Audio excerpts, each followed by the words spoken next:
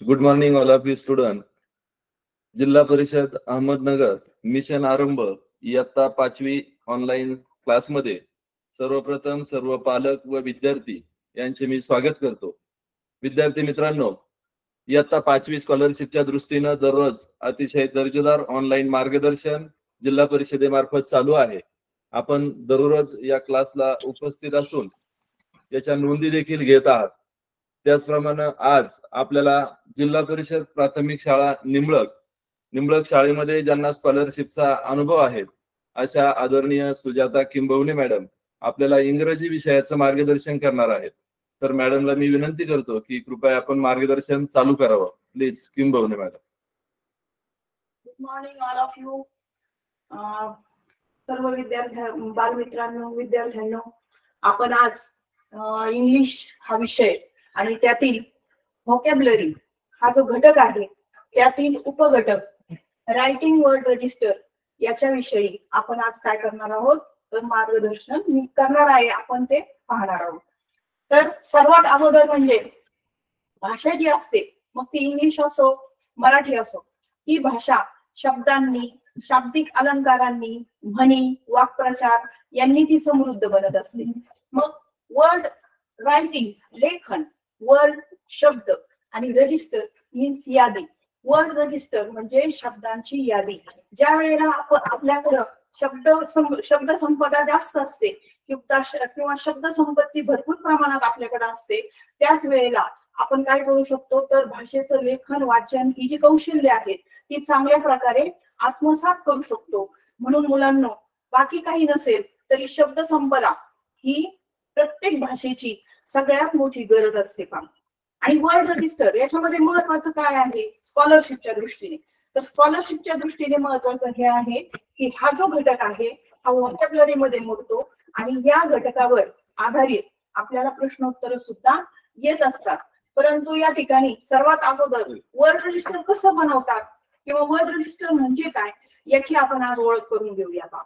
तर word register याचा अर्थ मी सुरुवातीला सांगितला की शब्दांची यादी करणे.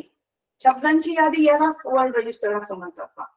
आणि अनेक शब्द, एखादा घटक ज्या वेळेला असतो त्यावेळेला त्याच्याशी संबंधित रिलेटेड जे वर्ड्स असतात तर हे सगळे वर्ड एकत्रितपणे येणे यालाच काय म्हणतात तर वर्ड रजिस्टर असं म्हणतात. आता उदाहरणार्थ तुम्हाला सोपं समजून सांगते मी. एखादी नववधू असते पा, नवरी असते बरोबर की नाही, आपण लग्नात जातो, ती वेगळे छान छान अलंकार घालते आणि मग ती सुंदर दिसते, हो की नाही. तसंच या ठिकाणी भाषेमध्ये सुद्धा ज्या वेळेला छान छान आपण अलंकारिक शब्द वापरतो, छान छान त्या घटकाशी संबंधित जे काही शब्द आहेत ते वापरतो, त्यावेळेला ती भाषा सुद्धा खूप छान, सुंदर आणि समृद्ध होते. आता ही भाषा समृद्ध होत असताना आपल्याला त्यासाठी काय करावं लागेल किंवा आपण त्यासाठी काय करू शकतो तर आपण त्यासाठी वाचन करू शकतो मुलांना. आणि कुठलं वाचन करू शकतो तर बुक्स रिडिंग करू शकतो, आर्टिकल्स रिडिंग करू शकतो आणि न्यूजपेपर रिडिंग सुद्धा आपण करू शकतो. आणि यामधून आपला काय फायदा होणार आहे तर आपली शब्द संपदा वाढणार आहे. आणि हे सगळं वाचन आपण इंग्रजीमधून करायचं आहे का मुलांना. आणि तुम्हाला सुरुवातीला वाटत असेल की हे फार अवघड आहे का काय, तर हे अजिबात अवघड नाही. स्कॉलरशिप मध्ये सरावाने अनेक गोष्टी साध्य होतात का, हा आमचा अनुभव आहे. आणि तुम्हाला सुद्धा यावर्षी लक्षात येईल की आपण जर एखादी गोष्ट जमत नाही असं म्हणायचं नाही, ती मला जमलीच पाहिजे आणि ती जमतेच पहा मुलांना. आणि म्हणून आपण काय करायचं तर सतत एखादी गोष्ट आली नाही म्हणून ती सोडून द्यायची नाही, तर आपण नेहमी काय करायचं त्याचा थोडासा सराव करायचा. सरावाने प्रत्येक गोष्ट साध्य होत असते. Practice makes man perfect. मनुष्याला सराव काय करत असतो परफेक्ट बनवत असतो बा. आणि म्हणून या ठिकाणी आपण वर्ड रजिस्टर कडे वळूया. आता मी उदाहरणार्थ तुम्हाला मगाशी नवरीचं उदाहरण दिलं, तसंच आणखीन एक उदाहरण मी माझ्या संदर्भात देत आहे. आता कसं ते बघा. आता पार्ट्स ऑफ बॉडी हा एक घटक आहे. तुम्ही पण स्वतः ते आजमावू शकता की नाही. तर पार्ट्स ऑफ बॉडी मध्ये कुठले शब्द येऊ शकतात तर आपण सुरुवातीपासून सुरुवात करूया. हेड बरोबर, forehead, eyes, years, knows, teeth, lips, neck, shoulders, chest, stomach, थाय, लेग, हाय असे अनेक शब्द पार्ट्स ऑफ बॉडी मध्ये येतात. यालाच ह्या एकत्रित समूहाला काय म्हणतात तर वर्ड रजिस्टर असं म्हणतात. आता हे मी पार्ट्स ऑफ बॉडीच्या संदर्भात सांगितलं. अजून कलरच्या संदर्भामध्ये सुद्धा तुम्हाला ते माहिती आहे का? तुम्ही हुशार मुलं आहात, सगळीच मुलं हुशार आहात आणि तुम्हाला खूप छान मार्क्स पडणार आहेत पा जर तुम्ही व्यवस्थित लक्ष देऊन सगळ्या गोष्टी केल्या तर काहीही अवघड नाही. तर कलर्सच्या संदर्भात तुम्हाला अगदी पहिलीपासून माहिती आहेत, कलर्सची नावं पण माहिती आहेत. कोणकोणते कलर्स आहेत बरं? हा बरोबर, तुम्हाला 7 रंगांची 7 नावं सुद्धा माहिती आहेत, है की नाही? कुठली कुठली नावं बरं? Black, white, red, yellow, blue, है की नाही? अशा अनेक कलर्सची नावं तुम्हाला माहिती आहेत. हे झालं कलर्सच्या संदर्भातील वर्ड रजिस्टर. असे अनेक जे शब्द समूह आहेत तर हे शब्द समूह यालाच वर्ड रजिस्टर असं म्हणतात. वेगळं असं काहीच नाही. परंतु काय असलं पाहिजे, आपला अभ्यास काय असला पाहिजे तर आपल्याला ते शब्द जे आहेत ते माहीत असले पाहिजेत. मग ते जर माहिती असतील तर आपल्याला कुठलीही अडचण येणार नाही. मग या ठिकाणी व्हेजिटेबल्सच्या संदर्भात वर्ड रजिस्टर बनू शकतं, त्यानंतर पेंटिंगच्या संदर्भात वर्ड रजिस्टर बनू शकतं, किचनच्या संदर्भात वर्ड रजिस्टर बनू शकतं, गेम्सच्या संदर्भात वर्ड रजिस्टर आहे, त्यानंतर स्पोर्ट्सच्या संदर्भात वर्ड रजिस्टर आहे, स्कूलच्या संदर्भात वर्ड रजिस्टर आहे. असे विविध जे वेगवेगळे घटक आहेत तर या वेगवेगळ्या घटकांमध्ये वेगवेगळ्या वस्तूंमध्ये आपल्याला काय आहे तर वर्ड रजिस्टर बनवता येऊ शकतं का? मग या ठिकाणी आपण वर्ड रजिस्टरच्या संदर्भामध्ये जे काही थोडेफार चित्र आहेत तर ते मी तुम्हाला आज पीपीटीवर दाखवणार आहे, ते आपण बघूया.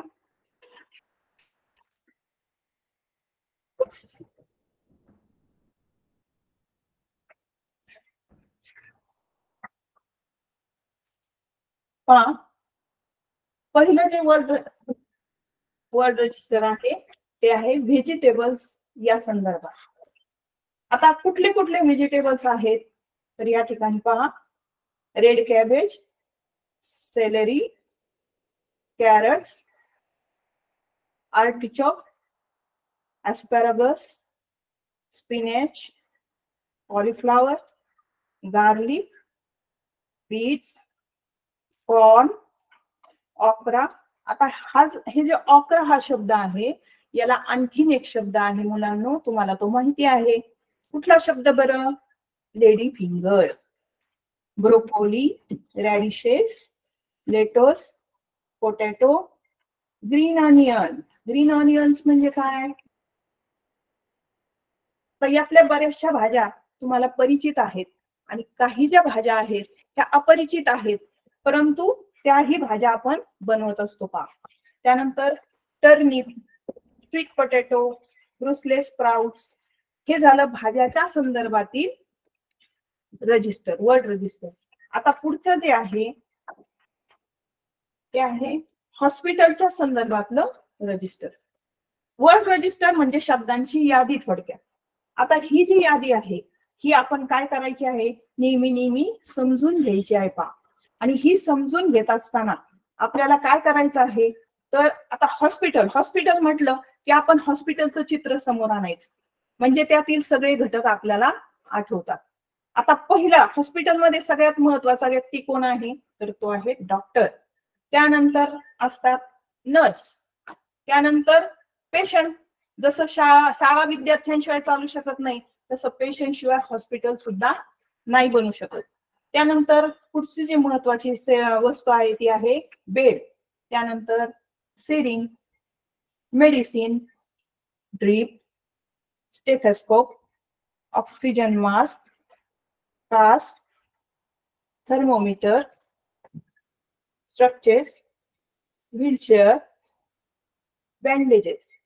हे झालं हॉस्पिटलच्या संदर्भातील वर्ड रजिस्टर. आता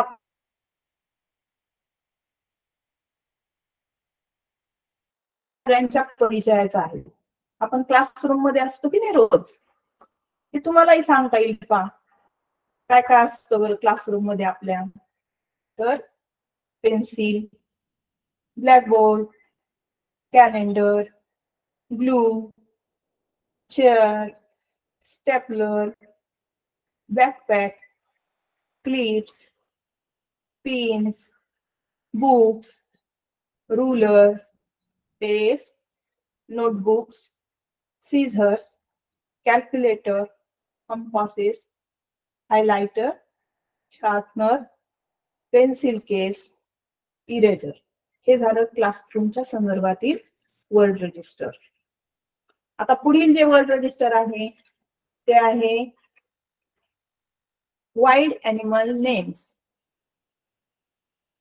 पहिला आहे lion, हिपोपॉटॅमस, leopard, beer, camel, tiger, रिनसोनेस, zebra, eagle, कॉयटे, royal Bengal tiger, jackal. आता त्याच्या पुढील वर्ड रजिस्टर आहे किचन युटेन्सिल्स. म्हणजे आपलं जे स्वयंपाकघर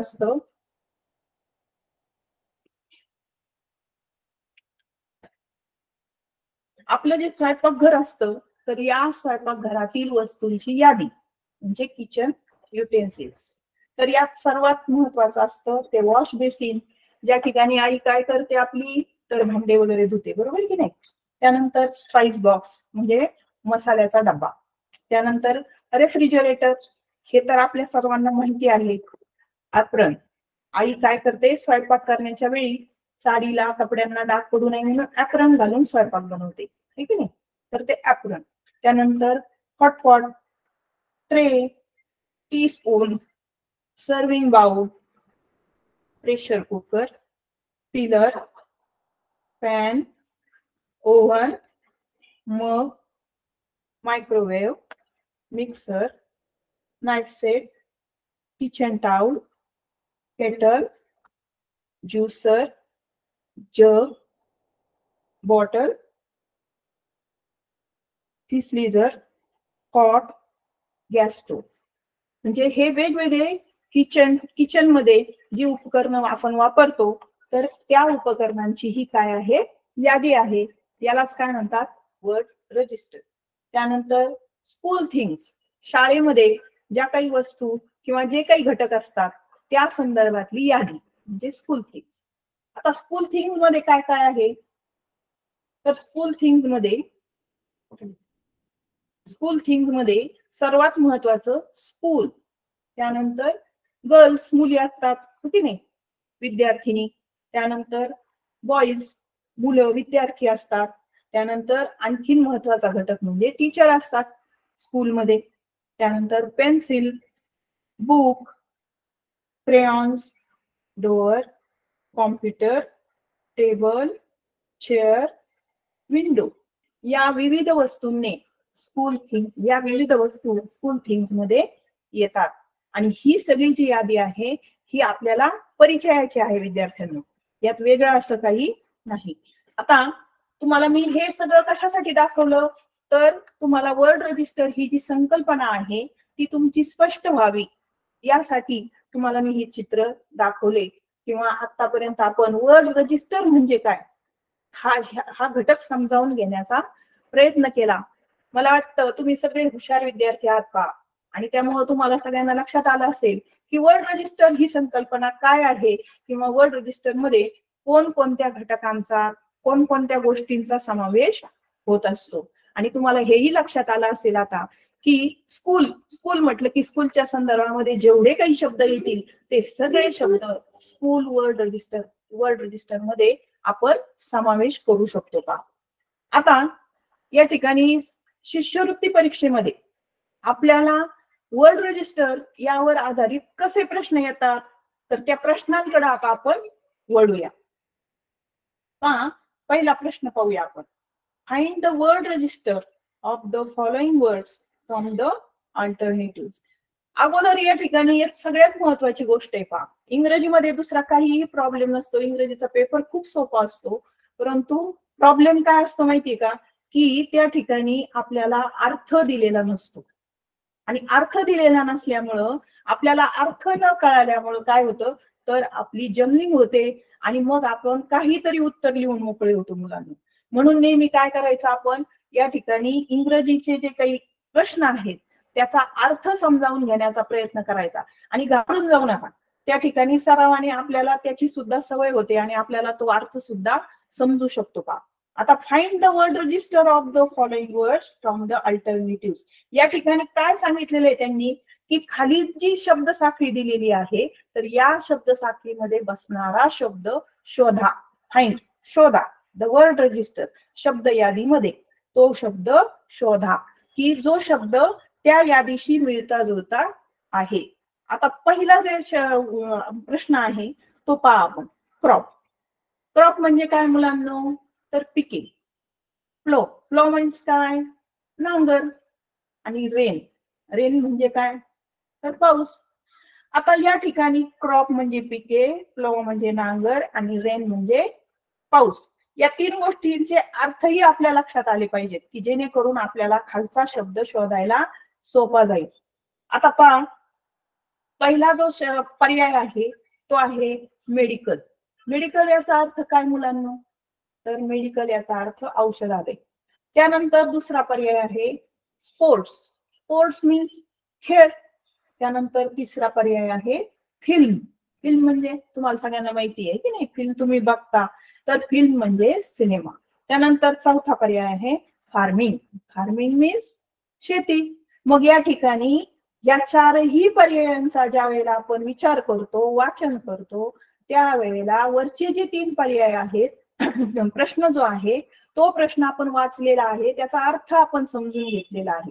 मग आता या वरती जो अर्थ समजून घेतलेला आहे आपण त्याच्याशी मिळणारा किंवा मिळता जुळता शब्द कुठला आहे तर औषधालय हा होईल का नक्कीच नाही होणार. दुसरा स्पोर्ट्स हा शब्द आहे. स्पोर्ट्सशी संबंधित काही शब्द आहे का वरती नाही. मग तो पर्याय होईल का नाही होणार.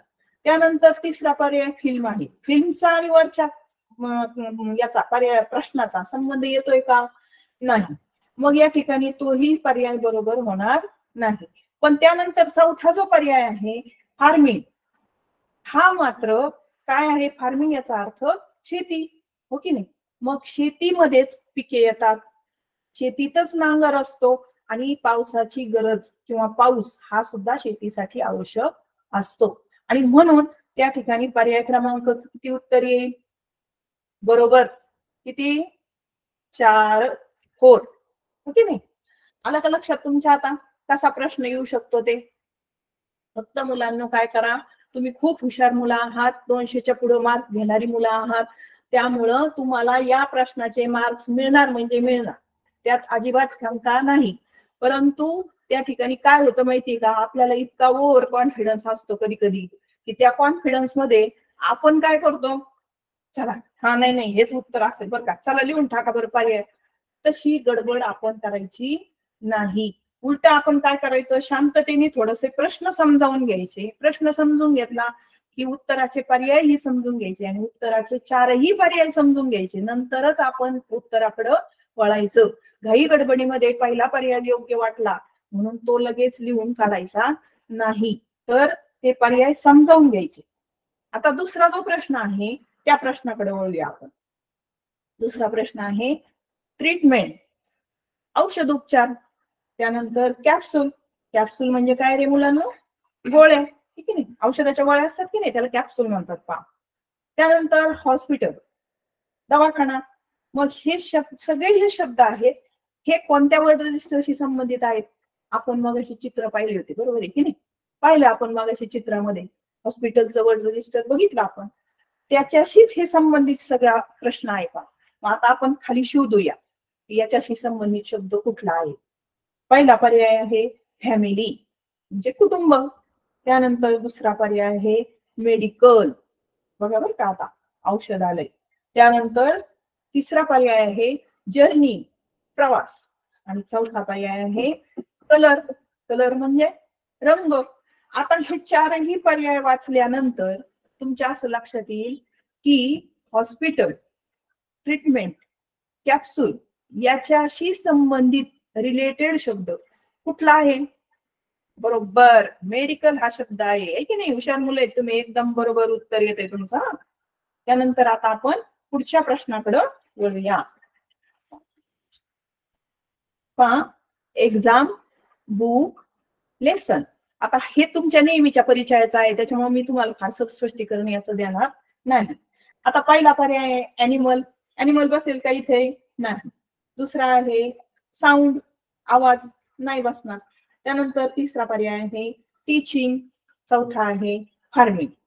बरोबर आहे मुलांना, तुमच्या लगेच लक्षात आलं, कारण हे आपल्या नेहमीच रोजचं परिचयाचं आहे, हो की नाही?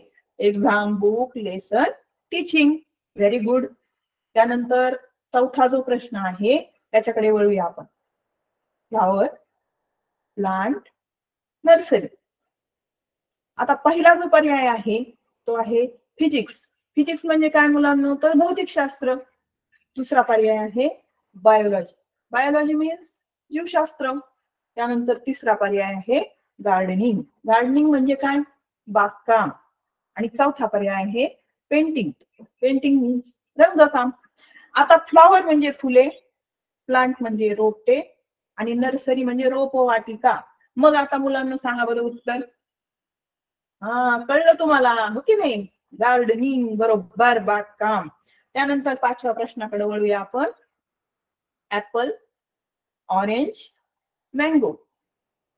पहिला पर्याय आहे ॲनिमल.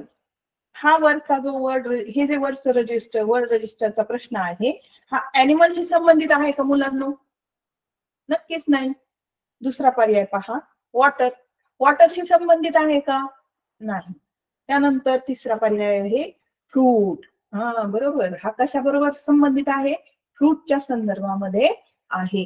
त्यानंतर चौथा जो आहे तो आहे स्कूल. मग स्कूलशी संबंधित आहे का? नाही. मग या ठिकाणी पर्याय क्रमांक किती येईल रे बरोबर? पर्याय क्रमांक 3 बरोबर येईल. फ्रूट. हे सगळे काय आहेत? ऍपल, ऑरेंज, मँगो, फ्रूट आहे, हो की नाही? म्हणून पर्याय क्रमांक किती येईल? फ्रूट. हे उत्तर बरोबर आहे. त्यानंतर पुढचा प्रश्न बघूया आपण. Select the proper word related to the given word register. आता पूर्ण बरेचसे शब्द दिलेत पहा त्यांनी. हॉस्पिटल, हॉस्पिटलशी संबंधित वर्ड रजिस्टर यांनी पूर्ण दिलेला आहे. त्याच्याशी संदर्भात त्याच्याशीच रिलेटेड असलेला शब्द आपल्याला खालच्या शब्दसंग्रहामध्ये पर्यायांमध्ये शोधायचा आहे. आता पहिलं हॉस्पिटल, याच्याशी संबंधित कुठले कुठले शब्द दिलेत ते आपण बघूया. पहिला आहे नर्स, दुसरा आहे इंजेक्शन, तिसरा आहे हेल्थ, आणि चौथा आहे पेशंट. आता आपण मगाशी चित्र पण पाहिलेले आहेत पहा याच्या संदर्भात, त्याच्यामुळे आपल्याला लगेच कळणार आहे इथं उत्तर काय आहे. आता पर्याय वाचूया आपण. पहिला पर्याय आहे कॉलेज, दुसरा आहे कंडक्टर, तिसरा आहे डॉक्टर, आणि चौथा आहे प्रॉम. आता आपल्याला माहिती याचं उत्तर काय, हो की नाही? पर्याय क्रमांक 3 अगदी बरोबर आहे पहा. डॉक्टर शिवाय हॉस्पिटल पूर्ण होऊच शकत नाही, म्हणून या ठिकाणी वर्ड रजिस्टर मध्ये पर्याय क्रमांक 3 हे उत्तर येईल. त्यानंतर 7वा प्रश्न पहा. Choose the correct related word to the colour. आता या ठिकाणी काय प्रश्न असा विचारलाय त्यांनी की तुम्ही काय करायचंय, रंगांच्या संदर्भात असलेला पर्याय जो आहे तो तिथं उत्तर म्हणून लिहायचा आहे. इथं प्रश्न वेगळा मांडलाय बरं का त्यांनी, फक्त पर्याय दिलेत आणि त्याच्यामध्ये तो प्रश्न समजून घेणं जास्त महत्वाचं आहे. पहा, प्रश्न समजला की तुम्हाला उत्तर लगेच येणार आहे. Choose the correct related word to the colour, म्हणजे रंगांशी संबंधित असलेला पर्याय तुम्हाला निवडायला सांगितलेला आहे पहा इथं. मग पहिला पर्याय आहे पेट. पेट हा कलरचं नाव आहे का? हे नाही. दुसरा आहे शेप, हे कलरचं नाव आहे का मुलांना? नाही. त्यानंतर तिसरा पर्याय आहे ब्लॉक, हे कलरशी संबंधित नाव आहे का? नाही. मग चौथा जो पर्याय आहे, हे ओळखीचं आहे आपल्या, आहे की नाही? काय रे? पिंक, बरोबर आहे की नाही? मग पिंक हा कलर आहे की नाही? हो आहे. म्हणजे हे 3 जे पर्याय पहिले पाहिले आपण, हे बरोबर आहेत का? नक्कीच नाही. मग चौथा जो पर्याय आहे पिंक, हा मात्र काय आहे? अगदी बरोबर आहे पहा. म्हणून या ठिकाणी उत्तर येईल पर्याय क्रमांक 4. आता 8वा प्रश्न, आपण पुढच्या प्रश्नाकडे जाऊया. इफ नॅशनल फ्लॉवर लोटस, बघा बरं का, त्यांनी काय विचारले, जर राष्ट्रीय फूल कुठलं आहे, लोटस, कमळ. तर मग आता बघा बरं का, या ठिकाणी जो प्रश्न आहे ना, हा बुद्धिमत्तेशी आहे संबंधित. बुद्धिमत्ता हा जो विषय आहे आपला, तर याच्यामध्ये सहसंबंध ओळखा असा प्रश्न असतो का, बरोबर आहे की नाही. तर त्याच्यामध्ये जसा सहसंबंध ओळखा असा प्रश्न असतो, तसाच प्रश्न इथं दिलेला आहे पहा आपल्याला. म्हणजे वर्ड रजिस्टर मध्ये सुद्धा तुम्हाला वेगळ्या वेगळ्या पद्धतीचे प्रश्न विचारले जाऊ शकतात, ते आपण समजून घेतले पाहिजेत पहा मुलांना. इफ नॅशनल फ्लॉवर लोटस, मग जर नॅशनल फ्लॉवर लोटस आहे तर नॅशनल अॅनिमल कुठलं, प्रश्न विचारलाय पहा तुम्हाला पुढं. नॅशनल अॅनिमल कुठला, तर राष्ट्रीय प्राणी कोण. आता पर्याय बघूया आपण. पहिला आहे एलिफंट, आहे की नाही. एलिफंट हा सगळ्यात बलाढ्य मोठा प्राणी असतो का, म्हणून तुम्हाला फसवण्यासाठी इथे एलिफंट दिलेलं आहे की नाही, हत्ती. आणि त्यानंतर दुसरा आहे टायगर, पण आपण हुशार आहोत, आपल्याला माहिती आहे कोणता पर्याय येतो, आहे की नाही. त्यानंतर तिसरा आहे लायन आणि चौथा आहे बियर. आता राष्ट्रीय प्राणी कोणता आहे आपला, आपल्याला माहिती पर्याय आहे की नाही, लायन, बरोबर आहे की नाही. त्यानंतर पुढे जाऊ आपण पुढच्या प्रश्नाकडे.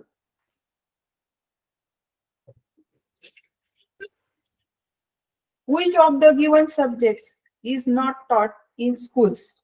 तर शाळेमध्ये कुठला विषय शिकवला जात नाही, असं त्या ठिकाणी तुम्हाला प्रश्न विचारलेला आहे. प्रश्न समजून घेणं खूप महत्वाची गोष्ट आहे पहा. प्रश्न समजला की उत्तर आपल्याला येणार म्हणजे येणार. इंग्रजीमध्ये खूप सोपे प्रश्न असतात पहा. फक्त आपल्याला काय होतं, आपल्याला इंग्रजी अर्थ समजत नाही म्हणून प्रश्न होतो. परंतु त्या ठिकाणी आपण गडबडून जायचं नाही, थोडस समजून घ्यायचं. आणि बरेचसे आपले फार प्रश्न अवघड विचारतात असं नाही, परंतु आपण त्या प्रश्नाचा अर्थ कळाला की आपल्याला उत्तर येतच पहा. तर पहिला जो पर्याय आहे, त्यांनी प्रश्न विचारलेला मी तुम्हाला सांगितलं की आपण जे विषय शाळेमध्ये शिकतो, आणि त्यांनी प्रश्न असा विचारला इथं की कुठला विषय आपण शाळेमध्ये शिकत नाहीत, is not taught in schools, शिकतच नाहीत आपण तो विषय असं. आता पहिला पर्याय आहे मॅथ्स. मॅथ्स आपण शिकतो की नाही, शिकतो, गणित, नाही की नाही, मॅथ्स. दुसरा विषय आहे सायन्स. सायन्स म्हणजे विज्ञान. विज्ञान शिकवतात की नाही, परिसर अभ्यास, विज्ञान, सामान्य विज्ञान, हे की नाही, शरीरशास्त्र शिकवलं जातं पहा. त्यानंतर तिसरा विषय आहे किचन. आता तुम्ही म्हणता किचन, मग काय किचन मधले काय, आता तुम्हाला आपल्याला तर दुसरीला भेळ बनवायला शिकवली मॅडम, मग तुम्ही कसं काय म्हणता की किचन नाहीये म्हणून. परंतु फक्त एकच घटक आहे मुलांना तो, की भेळ बनवणे, सरबत तयार करणे, हे छोटे छोटे घटक आपल्याला अभ्यासक्रमामध्ये गोडी वाटावी म्हणून ते मराठी भाषेमध्ये समाविष्ट केलेले आहेत पहा. पण किचनच्या संदर्भामध्ये स्पेशल एखादं पुस्तक आहे का आपलं आपल्याला शिकण्यासाठी, नाहीये पहा. जसं मॅथ्सचं पुस्तक असतं स्वतंत्र, त्यानंतर सायन्सचं पुस्तक असतं स्वतंत्र, तसं किचनच्या संदर्भामध्ये आपल्याला शाळेमध्ये काही स्पेशल पुस्तक आहे का शिकण्यासाठी, शिक्षण घेण्यासाठी, तो विषय आहे का आपल्याला, नाहीये पहा.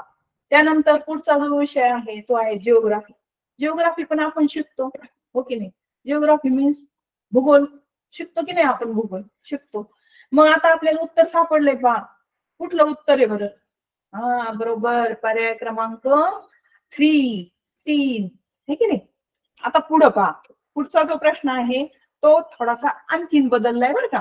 म्हणजे असे वेगवेगळ्या पद्धतीचे प्रश्न तुम्हाला येतात पहा वर्ड रजिस्टर मध्ये. Find the odd word. आता यांनी काय विचारलंय पहा, वेगळा म्हणजे वर्ड रजिस्टर दिलेलं आहे त्यांनी, 2-3 शब्द हे एकमेकांशी रिलेटेड आहेत, परंतु एक शब्द मात्र त्यातला वेगळा आहे पहा.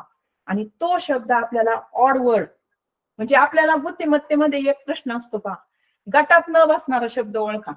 आता आलं लक्षात तुमच्या, गटात न बसणारा शब्द. तसाच इथं प्रश्न आहे हा, फाइंड द ऑड वर्ड, म्हणजे गटात न बसणारा शब्द ओळखा. मग आता आपण शब्द वाचूया. पहिला आहे मँगो, दुसरा आहे रॅडिश, तिसरा आहे गवा आणि चौथा आहे बली. कळलंय तुम्हाला उत्तर लगेच, हुशार हुशार एकदम हुशार मुलं आहात तुम्ही. पहा पहिले जे 3 आहेत, तर पहिले 3ही पर्याय काय आहेत रे, फळं आहेत, बरोबर आहे की नाही. आणि बलून, बलून मीन्स काय, फुगा, है की नाही, जो आपल्याला आवडतो कधून मध्ये खेळायला मधून आणून, तर तो पर्याय मात्र काय आहे, तर वेगळा आहे पहा. म्हणून पर्याय क्रमांक 4 हा काय आहे, 4 हा ऑड वर्ड आहे. आलं लक्षात? आता पुढच्या प्रश्नाकडे आपण जाऊया. ऑड वर्डचाच प्रश्न आहे पहा हा सुद्धा. पहिला आहे बॅट, दुसरा आहे स्टंप, तिसरा आहे बास्केट आणि चौथा आहे बॉल. आता हे चारही जे म्हणजे प्रश्न आपल्याला सांगितलेले आहे, ऑड वर्ड ओळखायला सांगितलेलं आहे, तर याच्यातला ऑड वर्ड कसा ओळखायचा, तर तो त्याचं उत्तर असं शोधायचं की बॅट. बॅट हा काय आहे, बॅट, स्टंप आणि बॉल हे जे पर्याय आहेत हे क्रिकेटशी संबंधित आहेत पहा मुलांना. पण बास्केट हा जो पर्याय आहे हा मात्र क्रिकेटशी संबंधित नाही.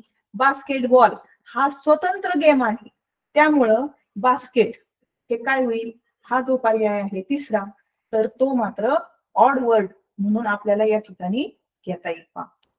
त्यानंतर पुढचा प्रश्न आपण बघूया. ऑड वर्ड मध्ये पहिला आहे स्टार, दुसरा आहे अर्थ, तिसरा आहे नून, चौथा आहे सन. आता स्टार म्हणजे काय मुलांना, स्टार म्हणजे तारा. दुसऱ्या पर्यायाचा पर्याय आहे अर्थ. अर्थ म्हणजे काय, तर पृथ्वी. आणि तिसरा आहे नून. नून म्हणजे दुपार. आणि चौथा आहे सन. सन म्हणजे सूर्य. आता यातला ऑड वर्ड कसा ओळखायचा, तर बघा स्टार, अर्थ आणि सन हे तीन जे पर्याय आहेत, तर हे अवकाशातील काय आहेत, तर ग्रह आहेत, तारे आहेत. परंतु नून म्हणजे दुपार. तर दुपार मात्र कुठे होऊ शकते रे, फक्त पृथ्वीवरच असते. म्हणून या ठिकाणी नून हा जो ऑड वर्ड आहे हा पर्याय या ठिकाणी बरोबर आहे. त्यानंतर पुढच्या प्रश्नाकडे आपण वळूया. संडे, फ्रायडे, जून, ट्यूजडे. आता तुम्हाला लगेच कळणार आहे का की ऑड वर्ड कोणता आहे. संडे, फ्रायडे आणि ट्यूजडे हे जे तीन शब्द आहेत हे वारांशी संबंधित आहेत, बरोबर. जून हा मात्र कशाशी संबंधित आहे, तर हा महिन्याशी संबंधित आहे, पण तो एकटाच महिन्यांशी संबंधित आहे. म्हणून ऑड वर्ड जो आहे तो कोणता आहे, तर तो आहे जून, बरोबर. पुढच्या प्रश्नाकडे जाऊया आपण आता. Onion, potato, apple, brinjal. आता तुम्ही म्हणताल मॅडम हे तर मग चारही फळं आहेत. नाही मुलांना, पहा ऑनियन जे आहे ती व्हेजिटेबल्स मध्ये समावेश होतो, फळभाजीमध्ये. त्यानंतर पोटॅटो जो आहे त्याचाही समावेश फळभाजीमध्ये होतो. ऍपल मात्र फळ आहे आणि ते नुसतं आपण खातो, त्याच्यावर कुठलीही प्रक्रिया न करता आपण ऍपल काय करतो, खाऊन घेतो पहा. परंतु बाकीचे हे जे शब्द आहेत, ऑनियन कच्चा खातो का आपण, खातो तोंडी लावताना, पण त्याची भाजी करतो बऱ्याचदा. पोटॅटो कच्चा खातो का, नाही, आपण त्याची भाजी करून खातो. त्यानंतर ब्रिंजल म्हणजे वांगे, त्याचीही आपण काय करतो, भाजी करतो. म्हणजे हे तीनही जे पर्याय आहेत, ऑनियन, पोटॅटो, ब्रिंजल, ह्या फळभाजींचे पर्याय आहेत. पण ऍपल मात्र आपण धुतो, आपली आई धुते ती स्वच्छ आणि लगेच आपण काय करतो, खायला सुरुवात करतो. मग ऑड वर्ड कुठला येईल रे याच्यामध्ये, बरोबर ऍपल येईल, हो की नाही. हुशार येत रे तुम्ही सगळे. परंतु फक्त काय करा, पेपर शांततेने व्यवस्थित सोडवा, म्हणजे मग काय होईल, तुम्हाला याचे हा जो प्रश्न आहे वर्ड रजिस्टरवरचा त्याचे तुम्हाला मार्क्स मिळणार म्हणजे मिळणार मुलांना, कारण फार सोपे प्रश्न येतात याच्यावर. त्यानंतर पुढचा जो प्रश्न आहे तो आपण बघूया. पहिला पर्याय आहे टीचर, दुसरा आहे चॉक, तिसरा आहे ब्लॅकबोर्ड आणि चौथा आहे टेम्पल. आता टीचर कुठे असतात रे, स्कूलमध्ये. चॉक, खडू कुठे असतो, स्कूलमध्ये. ब्लॅकबोर्ड कुठे असतो, ब्लॅकबोर्ड स्कूलमध्ये. आणि टेम्पल म्हणजे मंदिर. मग हे मंदिर हा जो पर्याय आहे हा काय आहे, ऑड वर्ड आहे. म्हणून पर्याय क्रमांक 4 हे उत्तर येईल. त्यानंतर पुढचा जो प्रश्न आहे त्याच्याकडे आपण वळूया. पहिला आहे पेन, दुसरा आहे पेन्सिल, तिसरा आहे पेपर आणि चौथा आहे नाईफ. आता पहिला जो आहे पेन, पेन आपण शाळेत वापरतो, पेन्सिल शाळेमध्ये वापरतो, पेपर शाळेमध्ये वापरतो, पण नाईफ कुठे वापरतो बरं? आठवा बरं मुलांना, ही वस्तू आपण कुठे वापरतो? साधारणपणे आपली आई घरी भाज्या कापण्यासाठी नाईफचा वापर करत असते. मग या ठिकाणी हे स्कूलशी संबंधित आहेत पहिले 3 पर्याय, परंतु नाईफ हा जो शब्द आहे तो मात्र आपल्या किचन या शब्दाशी संबंधित आहे, किचनशी रिलेटेड आहे, म्हणून तो ऑड वर्ड आहे पहा नाईफ. आलं लक्षात? त्यानंतर पुढे जाऊ आपण पुढच्या प्रश्नाकडे. Year, knows, eyes, smell. आता इयर बॉडी पार्टशी संबंधित आहे, नोज बॉडी पार्टशी संबंधित आहे, आईज बॉडी पार्टशी संबंधित आहे, पण स्मेल हा जो शब्द आहे हा बॉडी पार्टशी संबंधित आहे का रे? आहे, परंतु तो बॉडी पार्टशी पार्ट आहे का आपला? आपल्या शरीराचा बॉडी पार्ट आहे का तो स्मेल? नाही. आपण स्मेल घेतो कशाने? नोजने घेतो, पण म्हणून तो आपला बॉडी पार्ट ठरू शकतो का? नाही ठरू शकत. पहा या ठिकाणी फसवण्यासाठी तुम्हाला स्मेल हा शब्द दिलेला आहे. पहा आपण काय करतो, नाकाने स्मेल घेतो, वास घेतो, परंतु स्मेल हा आपला बॉडीशी संबंधित पार्ट नाही, हे मुलांना लक्षात घ्या. आणि म्हणून या ठिकाणी ऑड वर्ड कुठला येईल? तर तो आहे स्मेल. आता पुढच्या प्रश्नाकडे वळूया आपण. फार्म, फार्म म्हणजे शेत. त्यानंतर दुसरा आहे सीड्स, बियाणं. त्यानंतर तिसरा आहे क्रॉप्स, क्रॉप्स म्हणजे पिके. आणि चौथा आहे प्लॅटफॉर्म. प्लॅटफॉर्म म्हणजे काय रे? स्थानक, ठीक आहे नाही? बस स्थानक, एरोप्लेनचं स्थानक, प्लॅटफॉर्म. मग या ठिकाणी पहिले जे 3 शब्द आहेत, फार्म म्हणजे शेत, दुसरा आहे सीड्स म्हणजे बियाणे, आणि तिसरा आहे क्रॉप्स म्हणजे पिके. हे तीनही एकमेकांशी रिलेटेड वर्ड आहेत, परंतु चौथा जो आहे प्लॅटफॉर्म तो मात्र ऑड वर्ड आहे. पहा म्हणून या ठिकाणी पर्याय क्रमांक 4 हे उत्तर येतं. पहा त्यानंतर पुढच्या प्रश्नाकडे आपण वळूया. Injection, pen, medicine, doctor. आता तुम्हाला फसवण्यासाठी तुम्ही काय विचार करा, पेन तर सगळ्यांकडेच असतो, मग काय? मग आता यातलं नेमकं काय वेगळं समजावं? डॉक्टर वेगळं समजावं का? तर नाही. तुम्ही एक लक्षात घ्या, हे कोणत्या वर्डशी रिलेटेड, कोणतं वर्ड रजिस्टर आहे? तर हॉस्पिटल या वर्ड रजिस्टरशी संबंधित शब्द आहेत. पाहिजे इंजेक्शन, मेडिसिन आणि डॉक्टर. पेन मात्र हॉस्पिटल या वर्ड रजिस्टरशी संबंधित नाही, म्हणून या ठिकाणी ऑड वर्ड कुठला येईल? तर तो आहे पेन. त्यानंतर पुढच्या प्रश्नाकडे वळूया आपण. तर फिग, फिग म्हणजे अंजीर. त्यानंतर दुसरा आहे बनाना, बनाना म्हणजे केळी. तिसरा आहे पायनॅपल, पायनॅपल माहिती तुम्हाला, पायनॅपल म्हणजे अननस. आणि चौथा आहे गोर्ड, गोर्ड म्हणजे काय? तर दुधी भोपळा असतो की नाही, त्याला गोर्ड म्हणतात. आता या ठिकाणी हे जे 3 पर्याय आहेत, पहिले फिग, बनाना, पायनॅपल, हे काय आहेत रे? फळं आहेत. गोर्ड हे काय आहे? फळ भाजी आहे. पहा म्हणून या ठिकाणी गोर्ड हा जो पर्याय आहे हा ऑड वर्ड आहे. पहा पर्याय क्रमांक 4 हे उत्तर त्याचं आहे. आता पुढचा जो प्रश्न आहे त्याच्याकडे वळूया. आणि प्रश्न आधी समजून घ्या मुलांना. प्रश्न समजून घेणं ही सगळ्यात महत्वाची गोष्ट आहे. पहा इंग्रजीमध्ये बाकीचं काहीच महत्वाचं नाही. प्रश्न समजला की उत्तर येणार म्हणजे येणार तुम्हाला. आणि तुम्हाला तर अगदी काहीच अडचण नाही. पहा तुम्ही खूप हुशार मुलं, बऱ्याचशा मुलांना वाचता येत असेल, अर्थही कळत असतील, त्याच्यामुळे तुम्हाला याचे मार्क्स अगदी खात्रीशीरपणे पडणार. पहा घाबरायचंच नाही, फक्त प्रश्न समजून घ्यायचा आणि व्यवस्थित वाचन करून अर्थ समजून घ्यायचा. अर्थ समजला की उत्तर आपल्याला येणार. आता पहा, which word is related to school? शाळेशी संबंधित असलेला शब्द कुठला, वर्ड कुठला, असं त्यांनी प्रश्न विचारलेला आहे आपल्याला.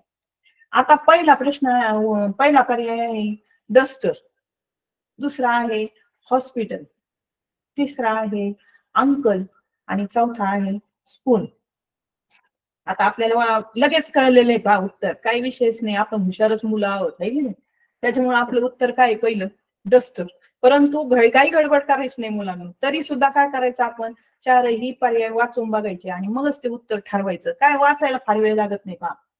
पहिला आहे डस्टर. डस्टर आपण फळ्यासाठी वापरतो का, आपले टीचर वापरत असतात, आपणही फळा पुसायला जात असतो अगदी उत्साहाने. त्याचबरोबर दुसरा जो पर्याय आहे तो आहे हॉस्पिटल. हॉस्पिटल म्हणजे दवाखाना. तर दवाखाना हा शाळेशी संदर्भात शब्द नाहीये. त्यानंतर अंकल म्हणजे काका, तोही शब्द आपल्याशी स्कूलशी संबंधित नाही. त्यानंतर चौथा आहे स्पून. स्पून म्हणजे चमचा, तर तोही शब्द आपल्या स्कूलशी संबंधित नाही. मग आपला जो पहिला पर्याय होता ना डस्टर, हा बरोबर आहे, तोच पर्याय बरोबर आहे. आणि त्या ठिकाणी पर्याय क्रमांक 1 हे उत्तर बरोबर आहे. त्यानंतर पुढच्या प्रश्नाकडे आपण जाऊ. Which words R related to rural life. आता बघा बरं का, या ठिकाणी रुरल लाईफ ह्या शब्दाचा अर्थ ज्या मुलाला कळेल त्याला खालचे उत्तर अगदी सहज सापडणार का. म्हणून आपण काय केलं पाहिजे, आता मी तुम्हाला नंतर सांगणार आहे की हे शब्दसंपदा आपण कशी वाढवायची, हे मी तुम्हाला सांगणार आहे की हे सगळं सोपं कसं करून घ्यायचं आपण. तर which words R related to rural life हा प्रश्न आपण आधी समजून घेऊ आणि मग मी तुम्हाला सांगते की शब्दसंपदा आपण कशी वाढवायची, कसं इंग्रजीला सामोरं जायचं. तर प्रश्न विचारलाय त्यांनी की रुरल, रुरल म्हणजे ग्रामीण, ग्रामीण जीवन, रुरल लाईफ म्हणजे ग्रामीण जीवन, आणि अर्बन लाईफ म्हणजे शहरी जीवन. मग या ठिकाणी त्यांनी प्रश्न विचारलाय which words R related to rural life, ग्रामीण जीवनाशी संबंधित असा शब्द कोणता आहे. आता पहिला पहा, कॉलेज टॉवर्स, हे कुठे असतात, शहरामध्ये असतात ठीक आहे. अर्बन लाईफ मध्ये येतात ते.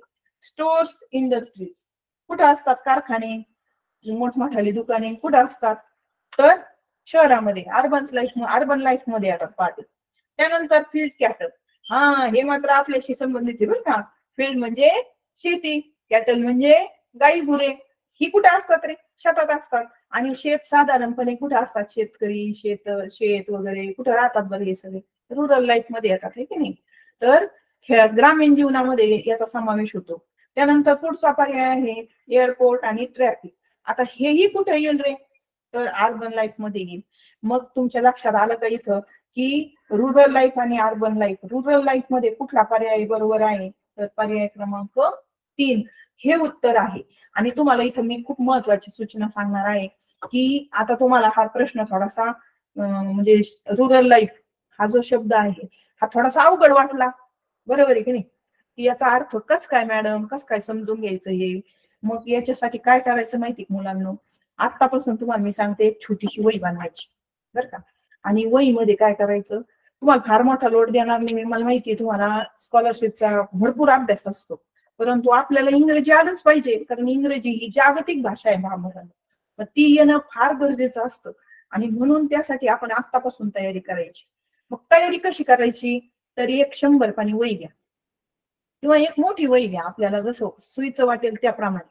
आणि त्याच्यामध्ये काय करायचं मुलांना, फार लोड नाही घ्यायचा, फक्त 3 शब्द रोज लिहायचे. आणि 3 शब्द मात्र असे लिहायचे की जे आपल्या परिचित नाहीत, म्हणजे जे आपल्याला इंग्रजीचे शब्द माहिती आहेत तेच तेच परत परत नाही घ्यायचे, ते झालेलंच काय सारखं सारखं तेच तेच घ्यायचं, नवीन नवीन शब्द घ्यायचे पहा मुलांनी. त्याच्यामध्ये काय करायचं, 3 शब्द रोज घ्यायचे, त्याचं स्पेलिंग पण पाठ करायचं, त्याचा उच्चार पण लिहायचा आणि त्याचा अर्थ सुद्धा समजून घ्यायचा. आता हे करीत असताना तुम्ही म्हणता मग आमच्या आई वडिलांना येत नाही ना मॅडम, आम्ही कोणाकडे जायचं बरं हे सगळं करण्यासाठी. तर आपल्याकडे एक फार छान पर्याय आहे पहा, मोबाईल आहे की नाही. आपण मोबाईल मध्ये गेम खेळतो, तर गेम खेळायच्या ऐवजी आपण काय करायचं, तर मोबाईल गुगलवर जायचं आणि त्या ठिकाणी नवीन नवीन शब्द शोधायचे पहा मुलांना. आणि त्याच्यामध्ये उच्चार पण असतात आणि त्याचा अर्थ पण असतो पहा मुलांना गुगलवर गेल्यानंतर. मग असे 3 शब्द आपण रोज शोधायचे आणि त्या वहीमध्ये लिहून काढायचे आणि ते रोज दिवसभर घोकायचे, त्याचा अर्थ पण घोकायचा, उच्चार पण. आणि ते सगळं 3 शब्द करता करता तुम्हाला माहिती का किती शब्द होतात, अरे मुलांना 7 दिवसात 7 त्रिकी 21 शब्द तयार होतात, नवीन नवीन शब्द होतात बरं का. आणि मग याच्यामध्येच तुमचा एखाद्या वेळेस रुरल लाईफ हे सुद्धा शब्द तुम्हाला लिहून जातील, मग काही प्रॉब्लेम आहे का, काहीच नाही. आणि आतापासून जर का तुम्ही सुरुवात केली, असे 3 शब्द मी जास्त सांगितलेच नाहीत पहा, फक्त रोज 3 शब्द लिहायचे, उच्चार आणि त्याचा अर्थ एवढंच करायचंय पहा तुम्हाला, त्याच्यापेक्षा जास्त काहीच करायचं नाही. आणि अशा प्रकारे एक वही बनवा छोटीशी, आणि त्याच्यामध्ये हा रोज उपक्रम करा. तुमचा एक छानसा उपक्रम पण होईल, आणि काय होईल, तुम्हाला शब्द संपत्ती सुद्धा भरपूर वाढेल. ह्या वर्ड रजिस्टरच्या प्रश्नामध्ये आपली शब्द संपदा वाढणं ही फार सगळ्यात महत्वाची गोष्ट आहे पहा, आणि ती आपण ह्या छोट्या वहीमधून बनवू शकतो पहा. खूप मोठा शब्दसंग्रह आपल्या वर्षभरामध्ये बनवू शकतो. आणि ही गोष्ट तुम्ही मला वाटतं आजपासून जरी सुरू केली तर तुम्हाला ती फायद्याची राहणार आहे पहा. आता पुढे आपण जाऊ. Which word is not related to it. खाण्याशी संबंधित नसलेला शब्द, की जो शब्द आपण खाऊ शकत नाहीत किंवा जी वस्तू आपण खाऊ शकत नाहीत, असा ऑड वर्ड इथे शोधायचा आहे आपल्याला. मग आता बघा, पहिला आहे बनाना. केळ खातो की नाही आपल्याला, आपण आवडतं आपल्याला केळ, आहे की नाही, खातो आपण. त्यानंतर दुसरा पर्याय आहे केक. वा वा, बर्थडे म्हटलं की केक आलाच, तो खाणारच आपण, आहे की नाही. त्यानंतर तिसरा आहे बिस्कुट. बिस्किट पण खूप आवडतात आपल्याला खायला. चौथा टेबल. अरे टेबल आपण खाऊ शकतो का रे मुलांनो? नाही ना खाऊ शकत. मग तो रिलेटेड आहे का खाण्याशी? नाहीये पा. म्हणून या ठिकाणी पर्याय क्रमांक 4 4 हा पर्याय बरोबर आहे पा. त्याच्या पुढे जाऊया आपण. Which word is related to following word? आता त्यांनी प्रश्न असा विचारलाय की वरती जो शब्द दिलेला आहे त्याच्याशी संबंधित असलेला पर्याय आपल्याला निवडायचा आहे पा. पहिला आहे सिल्क. सिल्क म्हणजे तलम रेशीम. त्यानंतर दुसरा आहे हॉट. हॉट मीन्स गरम. तिसरा आहे अंकल काका. त्यानंतर चौथा आहे पेट. आता पेट ॲनिमल ऐकलेले ना आपण, हा पाळीव प्राणी, बरोबर. मग याच्याशी रिलेटेड विचारला की नाही त्यांनी शब्द, रिलेटेड वर्ड, म्हणून या ठिकाणी पर्याय क्रमांक 4 हे उत्तर बरोबर आहे. आता आणखीन एक वेगळ्या पद्धतीने प्रश्न विचारलेला आहे पहा, तो आपण खाली बघूया. Complete the word chain. तर इथं सहसंबंधच बघायचा आहे पहा. त्यांनी काय दिलाय तो सहसंबंध बघायचा आणि त्याच्यानुसार तो शब्द शोधायचा आहे पहा. पुढचा शब्द साखळी आपल्याला पूर्ण करायची आहे पहा. Happy, sad. आता हॅपी आणि सॅड याच्यामध्ये काय संबंध आहे, तर ते अपोजिट वर्ड्स आहेत, बरोबर आहे की नाही. मग हे अपोजिट वर्ड्स आहेत म्हटल्यानंतर पुढचा जो शब्द आहे तो आहे अँग्री, बरोबर. मग आता अँग्री हा शब्द आहे म्हटल्यानंतर त्याच्या पुढचा आपल्याला काय शोधावं लागणार आहे बरं, बरोबर. अपोजिट वर्ड शोधावं लागेल ना. मग आता तो वर्ड शोधूया आपण, बरं का. त्यासाठी आता आपल्याला इथं आणखीन एका अभ्यासाची गरज आहे पहा मुलांना. कुठले अपोजिट वर्ड आपले पाठ असले पाहिजेत, ठीक आहे नाही, त्याचाही सराव आपण केला पाहिजे. आता सध्या मे महिन्याची सुट्टी आहे, तुम्ही ह्या गोष्टी आतापासूनच पाठांतर करून ठेवा मुलांना, म्हणजे तुम्हाला त्याचा फायदा होतो पहा. पहिला पर्याय आहे पॉट. दुसरा आहे फेस. तिसरा आहे चाइल्ड आणि चौथा आहे फनी. आता अपोजिट वर्ड कोणता आहे बरं, तर तो आहे फनी, बरोबर आहे की नाही. त्याच्यानंतर अजून पुढच्या प्रश्नाकडे आपण जाऊया. आता बघा, चार्ट, टेबल आणि चेअर. आता चार्ट, टेबल, चार्ट मीन्स तक्ता, टेबल आपल्या वर्गामध्ये असतो आणि चेअर हा हेही वर्गामध्ये असते खुर्ची, होय की नाही. म्हणजेच याचा अर्थ असा की स्कूलशी संबंधित हे शब्द आहेत बघा. आणि मग चार्ट, टेबल, चेअर, मग याच्याशी संबंधित असलेला शब्द कुठला तो आपण याच्यामध्ये शोधू. पहिला आहे डस्टर. दुसरा आहे कॉट. कॉट असते का स्कूलमध्ये, नसते पहा. त्यानंतर तिसरा आहे होम. चौथा आहे सिल्क. आता याच्याशी ह्या वर्ड चेनशी मिळणारा शब्द आहे डस्टर, म्हणून पर्याय क्रमांक 1 हे उत्तर या ठिकाणी येणार आहे पहा. आता पुढचा जो प्रश्न आहे तो आहे मॉनिटर, प्रिंटर, माऊस. आता हे तर आपण रोज बघतो पहा मुलांना, त्याच्यामुळे आपल्याला लगेच कळणार याच्याशी रिलेटेड शब्द कुठला आहे पहा. पहिला पर्याय आहे न्यूजपेपर म्हणजे वर्तमानपत्र. दुसरा आहे टीव्ही. त्यानंतर तिसरा आहे रेडिओ आणि चौथा आहे कीबोर्ड, हे की नाही. कीबोर्ड, माऊस, मॉनिटर, प्रिंटर हे सगळं कॉम्प्युटरशी संबंधित आहे आणि म्हणून पर्याय क्रमांक 4 हे उत्तर या ठिकाणी बरोबर आहे. आता पुढचा प्रश्न पाहूया. नाईफ, स्पून, जार. आता तुमच्या लगेच लक्षात आलं असेल पहा, आपण मगाशी वर्ड रजिस्टर पाहिलं होतं. कुठलं? किचनशी संबंधित वर्ड रजिस्टर पाहिलं होतं आपण, हो की नाही? मग हे सगळे शब्द कुठे असतात? ह्या वस्तू कुठे असतात? किचन मध्येच असतात मुलांना. मग त्या किचनशी संबंधितच आपल्याला खाली शब्द पर्याय शोधायचा आहे पहा. नाईफ म्हणजे सुरी, स्पून म्हणजे चमचा, जार म्हणजे भांडे, आणि पहिला पर्याय आहे आता ग्लास, दुसरा आहे पेन, तिसरा आहे पेपर, आणि चौथा आहे फोन. आता बघा, याच्याशी संबंधित शब्द कुठला आहे? तर तो आहे ग्लास. त्यानंतर अजून पुढे जाऊया आपण पुढच्या प्रश्नाकडे. Leaf, route, branch. आता लीफ मीन्स पान, रूट मीन्स मूळ, आणि ब्रांच मीन्स शाखा.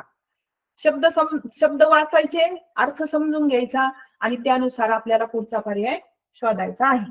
आता पहिला आहे फ्लॉवर, फुलं. ग्लास की नाही, आपण पाणी पितोय. त्यानंतर तिसरा आहे पॉट, भांडे, आणि चौथा आहे हॉट, गरम. बरोबर आहे की नाही? मग आता वरची जी वर्ड चेन आहे त्या वर्ड चेनशी मिळता जुळता शब्द कुठला आहे? तर फ्लॉवर आहे. हा पर्याय फर्स्ट, 1 नंबरचा पर्याय बरोबर आहे पहा. त्यानंतर पुढे जाऊया आपण. आता अशाही पद्धतीचा प्रश्न असतो बरं का. इथं काय केलंय त्यांनी? डॅश डॅश दिले पहा. Cake, eyes. आता हा प्रश्न थोडासा किंचित डोकं लावण्यासारखा आहे पहा. Cake, eyes, dash dash, pot, आणि टेम्पल. आता याच्याशी थोडासा विचार करा पहा, यांनी काय दिलंय ते. केक हा शब्द वेगळा आहे, आईज हा शब्दही वेगळा आहे, पॉट हा शब्दही वेगळा आहे, टेम्पल हा शब्दही वेगळा आहे. परंतु इथं काहीतरी संबंध आहे पहा, आणि तो आपण समजून घेणं फार गरजेचं आहे. तुम्ही म्हणता इथं कसं काय विचारलंय हे वर्ड रजिस्टर मध्ये? तर ही शब्दांची यादी असते पहा. इथं बुद्धिमत्तेप्रमाणेच प्रश्न आहे हा. आता काय प्रश्न आहे बघा. केक शेवटी काय अक्षर आलं रे मुलांना? ई आलं. मग ई पासून सुरू होणारा शब्द इथं आला, आईच. आलं लक्षात? त्यानंतर आपण पुढचा सहसंबंध आधी लक्षात घेऊ, म्हणजे आपला मधला शब्द आपल्याला लगेच सापडेल पहा. पॉट, बरोबर. तर टी हे शेवटी आले अक्षर, बरोबर. आणि पुढचा जो त्याच्या पुढचा शब्द आहे तो आहे टेम्पल, म्हणजे टी पासून सुरू होणारा पाहिजे, आहे की नाही या ठिकाणी? आता आपल्याला असा शब्द शोधायचा आहे की ज्याची सुरुवात यस पासून होईल. आईज, आईजच्या शेवटी काय आलंय? यस आले, आणि त्याचा शेवट काय होईल? पी.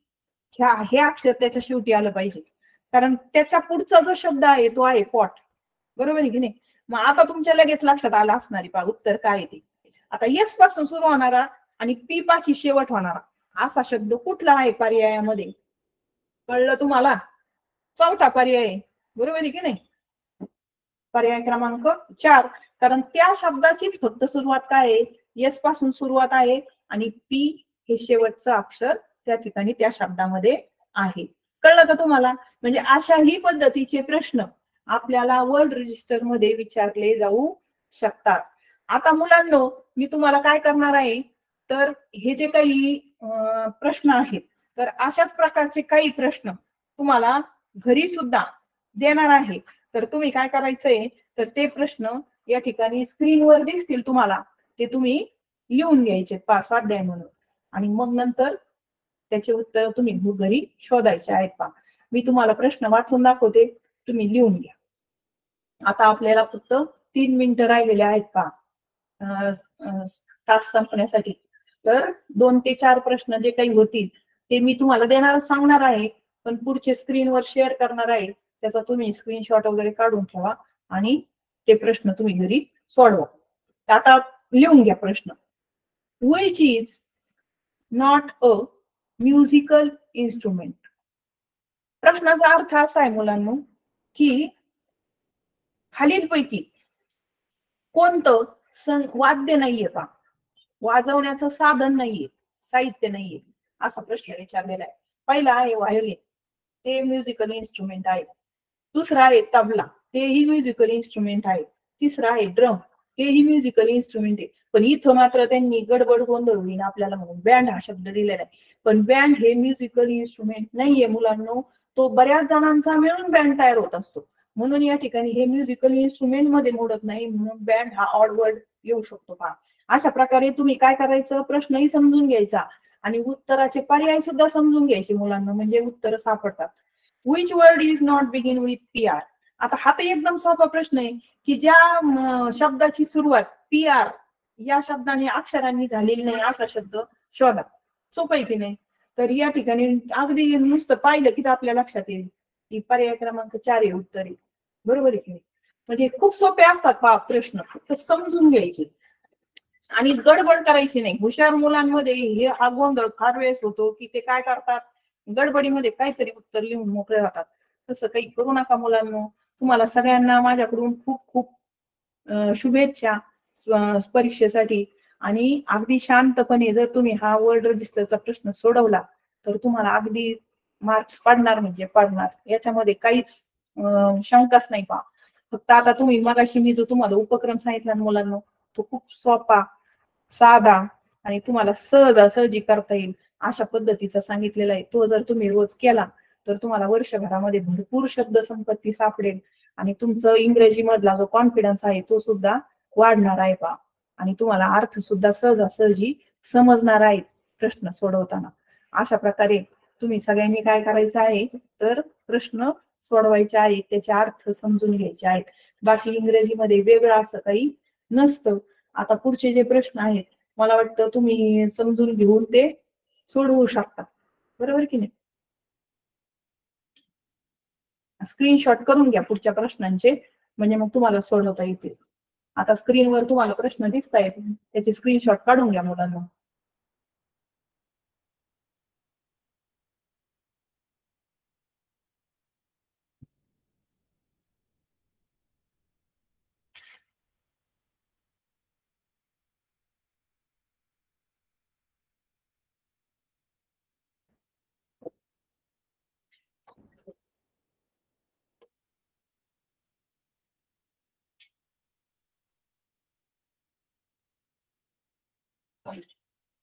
हा तर मुलांनो, आजचा हा जो तास झाला तर याच्यामध्ये कोणाला काही शंका वगैरे काही नाही ना मुलांना? काही नसाव्यात मला वाटतं. बऱ्यापैकी तुम्हाला सगळ्यांना हा भाग समजला असेलच. आणि जरी समजा काही शंका असतीलच तर त्या आपल्या वर्ग शिक्षकाकडून आपण समजून घेऊ या वर्गात गेल्यानंतर, हो की नाही? आज मला ही जी संधी दिली ऑनलाईन क्लास घेण्याची त्यासाठी अहमदनगर जिल्हा परिषद तसेच पंचायत समिती नगर या सर्वांचे मी आभार मानते आणि थांबते. धन्यवाद मॅडम. तर पहा विद्यार्थी मित्रांनो, आपल्या जिल्हा परिषदेचे मुख्य कार्यकारी अधिकारी आदरणीय आशिष एरेकर साहेब, आपले शिक्षण अधिकारी आदरणीय भास्कर पाटील साहेब, ज्यांच्या सूक्ष्म मार्गदर्शनाखाली हे ऑनलाईन क्लास चालू आहेत, असे मुख्यालयाच्या शिक्षण विस्तार अधिकारी आदरणीय जयश्री कारले मॅडम यांच्या संकल्पनेतून अतिशय चांगला प्रवास या ठिकाणी चालू आहे. आपल्याला देखील दररोज तज्ञ मार्गदर्शक अतिशय चांगल्या पद्धतीने या ठिकाणी मार्गदर्शन करत असतात. तसंच आज आपल्याला इंग्रजी विषयाचं रायटिंग वर्क रजिस्टर याबद्दल किंबहुने मॅडम यांनी अतिशय सुंदर मार्गदर्शन केलेलं आहे. तर पहा विद्यार्थी मित्रांनो, एक महत्वाची सूचना आहे. उद्या आपल्याला जिल्हा परिषद अहमदनगर अंतर्गत उद्या दिनांक 25/5/2024 आणि वार शनिवार आहे. तर मिशन आरंभच्या अंतर्गत मे 2024च्या घटकावरती ऑनलाईन परीक्षा आहे विद्यार्थी मित्रांनो. जो काही आपला अभ्यास झालेला आहे त्याच्यावरती सराव चाचणी उद्या होणार आहे. तर उद्याची वेळ मी तुम्हाला सांगतोय. पेपर क्रमांक 1 उद्या सकाळी 8 ते 9:30 या वेळेत तो पेपर होणार आहे. त्यानंतर पेपर क्रमांक 2 उद्या सायंकाळीच 7 ते 8:30 या वेळेत तो पेपर होणार आहे. त्याची लिंक आपापल्या ग्रुपवरती पर्सनली येणार आहे परीक्षेची. आणि पेपरच्या आधी, दोन्ही पेपरच्या आधी 10 मिनिटं ती लिंक ऍक्टिव्हेट केली जाणार आहे. तर पहा विद्यार्थी मित्रांनो, सर्वांनी त्या परीक्षेसाठी जॉईन व्हायचंय आणि अतिशय चांगल्या पद्धतीनं गेल्या महिनाभरात जे मार्गदर्शन चालू आहे त्या संदर्भातच उद्या परीक्षा असणार आहे. तर या ठिकाणी आज मॅडमने अतिशय सुंदर मार्गदर्शन केलं, त्याबद्दल मी मॅडमचे तसेच तंत्रस्नेही मार्गदर्शक म्हणून या ठिकाणी प्रवीण शेरकर सर यांचे देखील जिल्हा परिषद अहमदनगरच्या वतीनं आभार मानतो आणि या ठिकाणी आजचा ऑनलाईन क्लास संपला असं जाहीर करतो. धन्यवाद मॅडम. आणि सर्व विद्यार्थ्यांना देखील उद्याच्या पेपरसाठी best of luck. Thank you madam. Thank you.